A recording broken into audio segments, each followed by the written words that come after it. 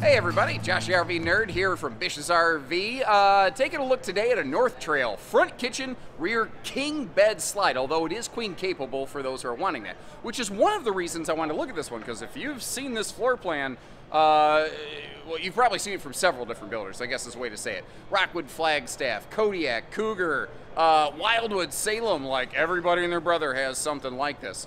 So what are the little special qualities on this one that caught my attention? Again, the fact that it comes with a 72 by 80 sized king bed. So like normal residential king sheets and stuff can fit on this, or you could replace the bed if you wanted to with something else. Although the mattress in this isn't the worst I've ever seen. Also, certainly not the best. Anyway, carpetless, ventless flooring. Those are some nice features. The vaulted ceiling opens things up just enough that it's got some decent shower headroom. But there's a couple really unique qualities on the construction. Like these are built with thicker walls than most lightweight trailers. And that's one of the things that I think is cool. You're getting like a fifth wheel sized sidewall in terms of thickness on something that is still lightweight that maybe some half tons could handle. And I say maybe because a front kitchen with a big super slide buried all the way in the front of it like this can sometimes carry a pretty hefty hitch weight, which can be problematic for some half tons. But with this having that wide stance stability axle system, that might help you a little bit. We always are going to put safety before the sale. We always recommend let's investigate your vehicle's capacities before you get too far along. But there's some other cool things on this. I'm excited to show you a couple little interesting tricks, features, gimmicks, whatever word you want to apply to it. Let me know what you think about this one, if we should keep covering more North Trails for you. Let's get going. All right, so like I said, everybody and their brother builds something like this. Front super slide kitchen and rear bed slide with a bathroom somewhere in betweens. They all do it a little bit differently though. And that's what I want to kind of focus on here.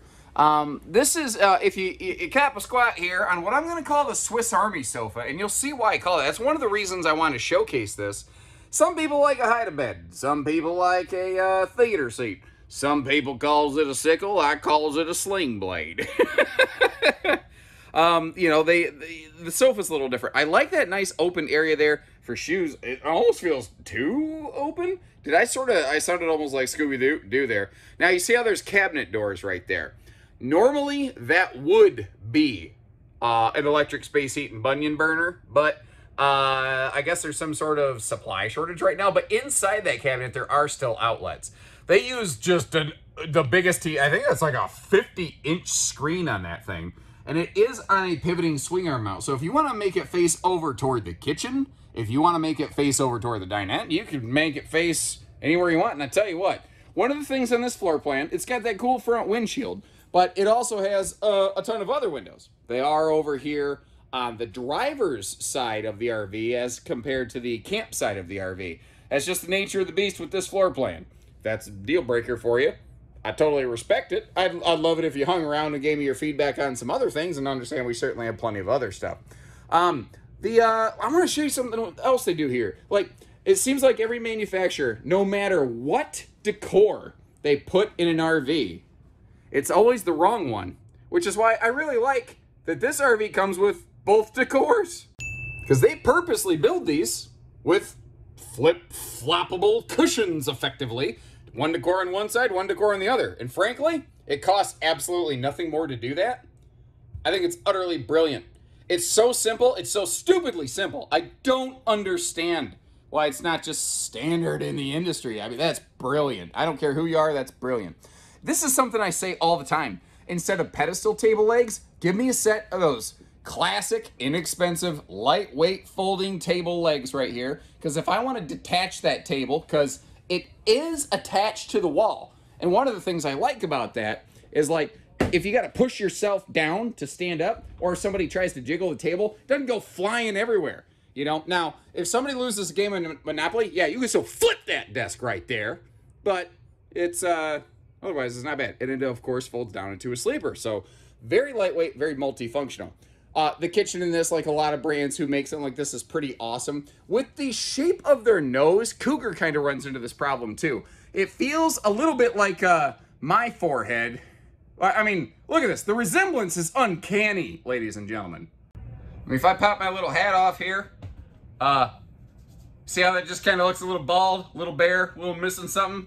sort of what it feels like up here. A little bald, a little bare, a little missing something. But with the way the nose of this tapers inward, if they put cabinets in there, they'd be hitting you in the face the whole time. Got stung.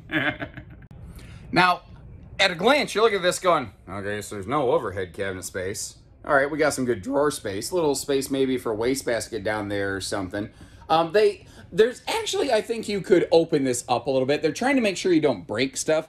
I would take that partition out of there. I'd put a wastebasket over on the left side. That's just me personally. But outlets. Again, if I'm being fair here, the nose of this front thing is dark. Now, my camera works really hard to light balance everything. But, like, you see how much lighting is back here. Up in the front of the trailer, it gets a little dim in that area. And I would love to see it. Like, they have 2 lights. I don't want you to add more lights. I want to take these 2 lights and pivot them. So I have 1 light there, 1 light there. And suddenly, I think this whole area will light up very nicely. That's just a personal thing, just being nitpicky. And again, one of the cool things about these, when you're standing at the sink, you don't feel like you're just staring at the wall like you got in trouble. I say that. What are we doing? We're literally staring at the wall. Another North Trail, but hey, whatever. You know what I meant. Normally you wouldn't be, hopefully, elephant style, nose to tail with another one of these. That does have a shade you can pull down there, obviously. They just went to this butcher's block color, butcher's block style, sort of sealed edge countertop over here, which is really cool. And if I get the sink cover out of the way, which I meant to do earlier, sorry about that, making a racket over here. Big old farm sink down there. And as we back up here, you see the standard fridge here is a 12-volt DC compressor fridge, 10 plus cubic foot of fast cooling travel safe capacity. There is also an option to swap this out, or a swaption, if you will, which is RV's Nerdism number 37, I think. Anyway, for an 8 cubic foot gas electric.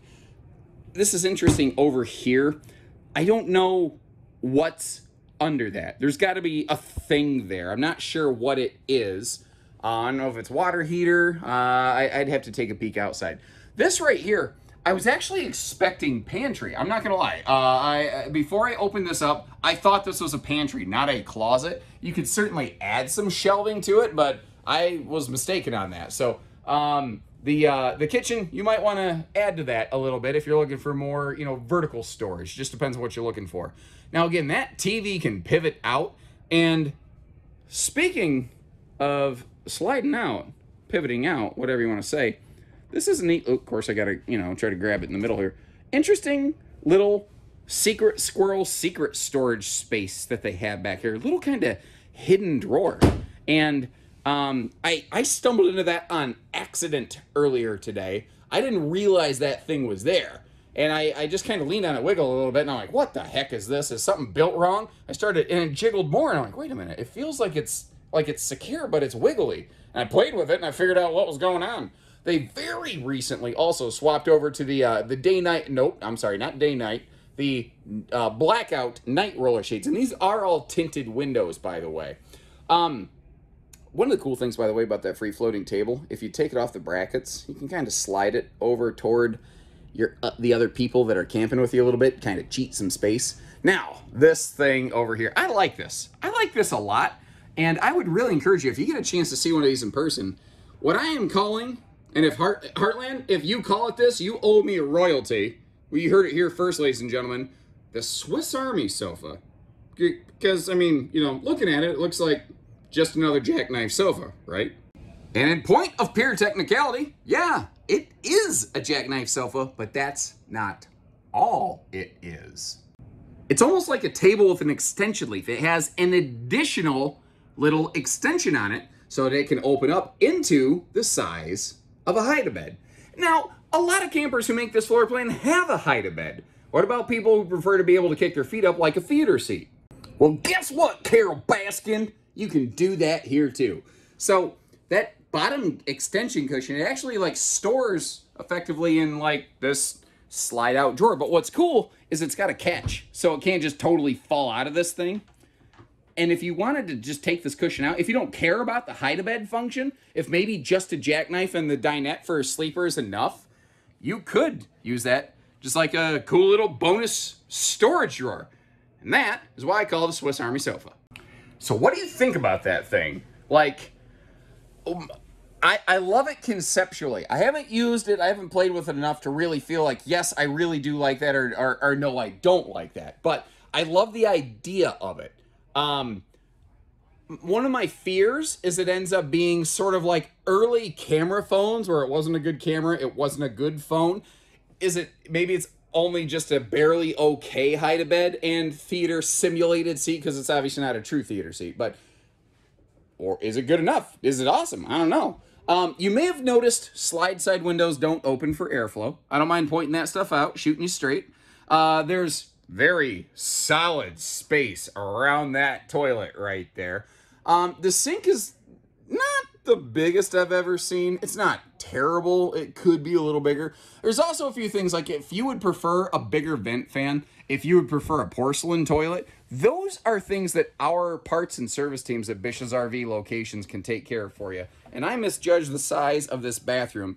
I slammed right into the corner of a door jamb, right between my shoulder blades. That felt terrific, let me tell you, ladies and gentlemen. The good news is I did not hit my head in the shower. With this having that vaulted ceiling that we're looking at right here, I think one of the best places to actually be able to see that is up here in the nose, because I don't use goofy, tricky fisheye lenses. You know, I use straight lenses. You can see that taper up front. Now, if we really want to go crazy and exaggerate it, I can do that too, but I don't know. Camera angles like this, it feels like I'm lying to you. And I realize I've talked about that TV pivoting around a bunch. I just never actually showed it. So there you go. You want to watch TV from the dinette, or maybe you're putting the grandkid down for the night or something like that. You want to turn on SpongeBob something or other. You know, you can do that there. They most definitely took some notes from Rockwood on this floor plan, certainly. The way that big closet and that bedroom entry door there are positioned, very, very reminiscent of Rockwood. Now, that door is going to be crucial when it comes to road mode traveling access. I'm going to get the slide closed up on this one in just a minute here. But one of the things where they kind of took a note, say from like Freedom Express or Cougar or something like that, is a king bed. But one of the cool things with North Trail is every one of their floor plans uses this big 72 by 80 king bed. So like normal residential king sheets and stuff or a replacement bed could fit on this. That being said, now actually let me address something here. So like you're looking at this and you're going, why doesn't it have a bedspread? Have you ever had a camper? Did you actually use the bedspread? Leave me comments and let me know on that. I have a suspicion 99% of people don't. So they didn't waste money on it. They didn't make you, because the thing is, they don't waste money on it. Eventually, you're the one that always pays for it, right? Let's be real about this. I'll be, totally candid with you. Why do you want to buy a bedspread you're just going to throw away? Is this okay? Or do you hate the look of this? Like, if you're going to buy an RV, do you hate the way it looks? I'm kind of curious. One of the things I want to point out is sometimes, actually, this floor plan, they don't really do that. On some North Trails, sometimes the edge of the bed can feel a little bit floppy, and here's the reason why. This floor plan actually is one of the few that isn't, so never mind. But other North Trails, the bed base down here is actually usually queen sized in case you want to size down to a queen. This one looks like it is effectively always king sized, and the way you can see that is the bed deck. It doesn't really hang out too far past the box down here. Now, I could be wrong, but that doesn't look like a queen size underbed storage. What I do like, though, is how it is totally separated in there. So now my question, what about road mode? Okay, so there is a way you can have front to back travel access on this one, which is kind of what we're displaying here. But to do it, what you have to do is leave the bathroom door all the way open, and then you're going to have to secure it in some way, shape, or form. A good way might be, no, the idea that I had isn't going to work. Never mind. I'm not even going to get into it because it would be wrong. And if you do that, you can slide through here all the way from the bedroom up to the living room. You got to do a sideways travel trailer two-step to do it, but you can get out. Hey, boys, say hi. You are on Candid Camera. Now, this is one of the very few North Trails that has a windshield on the front of it. And windshields look amazing. They are a giant thermal hole in the wall. There's effectively almost zero R value on those. But that's not in your bedroom. That's up in the kitchen area. It feels like it's less of an issue. Not to mention when you're standing there at the sink, you don't feel like you're just staring straight at the wall. Like, you got a cool look at your campsite. But I'll always shoot you straight. I'll tell you the good with the bad. One of the problems with most front kitchens is they suck for outside storage. They just don't have good outside storage because that big kitchen up there doesn't give you a spot for that normal pass-through. Now, some brands do better in that way than others. It really just kind of depends, you know. Down here, these all have power tongue jack, power corner jacks, power awning, everything being push button easy. Underbelly here is enclosed and heated, and we're actually going to come back to some belly stuff in just a minute, which kind of sounds like me at a buffet. I'll come back to the belly stuff. Anyway, let me get this little sign out of the way here. One of the things I want to show you on these is the wide stance stability axle system. Now, apologies, we are in a live display currently. It's nice and warm in here. We are in the middle of a Michigan snowmageddon at the time of this recording, so you know, that's where we're at. Bish's, by the way, now has 3 locations in Michigan. The 2 Fun and Sun RV locations plus Haylett RV are all now Bish's RV, which gives us 16 across the nation. Let's talk the sidewalls. Very uncommon for a travel trailer to have a true 2-inch sidewall. Most are 1.5 inches. That is something that even a lot of fifth wheels don't have. And the way that you can tell is if you reach inside here, these doors are built 2 inches wide. If your fingers can get behind that metal flange, well, you know it's not a 2-inch wall like this one. Also, the layer directly below the fiberglass is Azdel, which is a composite material. It's a wood substitute product. Azdel has a lot of benefits. Its biggest benefit is just lighter weight.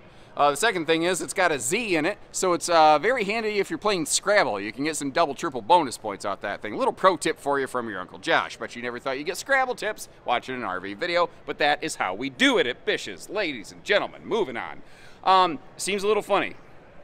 Black tank flush on the door side. But this is where the bathroom's located. Unintentional dad joke. Anyway, so that is the most effective place for those. Now you might notice these have a little bit different, like mismatched steps. Some brands do it, some brands don't. There's benefits, there's drawbacks. Some people prefer the stable steps. When the RV's in storage, sometimes that can be a little problematic to get into, so it is kind of nice to have the fold in and out steps. Some people don't want a door into their bedroom, so they don't want steps, so you can deadbolt it. I don't know. It's your life. Do your thing the way you please, you know.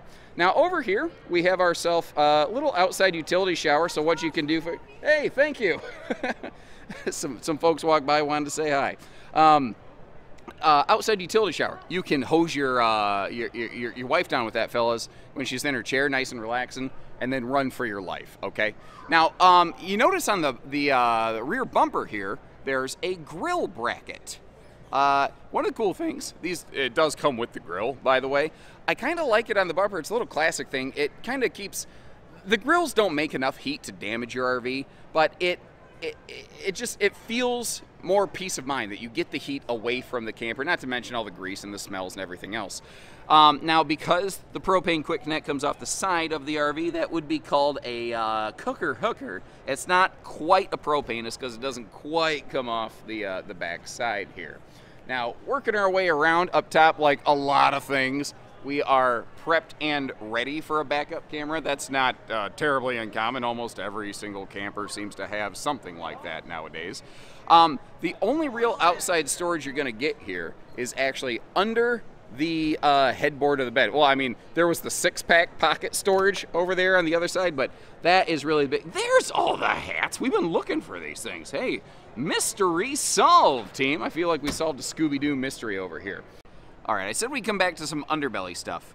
This floor plan has an anomaly I've never seen before. So it's a front kitchen and a mid-bath. It's not unusual for floor plans like that to see 2 dump valves. I know that people don't love that, but it just kind of goes with the territory. You've got a gray tank up front. That next one is, as far as I can tell, gray only. So if those are in front of the tires, as far as I can tell, it means the black tank outlet is over here behind the tires. And the only thing that I can think is just because of the way the tanks were placed in relation to the wide stance axles, they had to split them like that. Now, I've never seen that before. I don't love it. And I'd bet your paycheck you don't love it either. But that's what I do in these videos. Whether it's awesome or not, I'm going to do my best to make sure you get to see all there is to see. Maybe some people don't care. Maybe for some people that's a deal breaker. If it is, check the links in the video description. I got a couple other things for you to check out. Now, at any point, if you're curious to see what one of these is running or where we have one parked, check the link in our video description. Anywhere that we have one in stock, we'll have a price published for you. And if we're sold out of them for some reason, you call our team and we'll get you figures. Short of that, I will leave you a bunch of links in the video description, some other things that are similar, maybe a front, maybe a rear kitchen, some similar layouts, give you a little kind of cross comparison. I'd love you to tell me what you like about this one, what you change given the opportunity, and if you're familiar with other people who make a layout like this, which one would be your favorite? Would you pick this over one of those, and why? Always appreciate that feedback, guys. Keep it coming. Take care, stay safe, have fun, and best wishes from Bish's, everyone.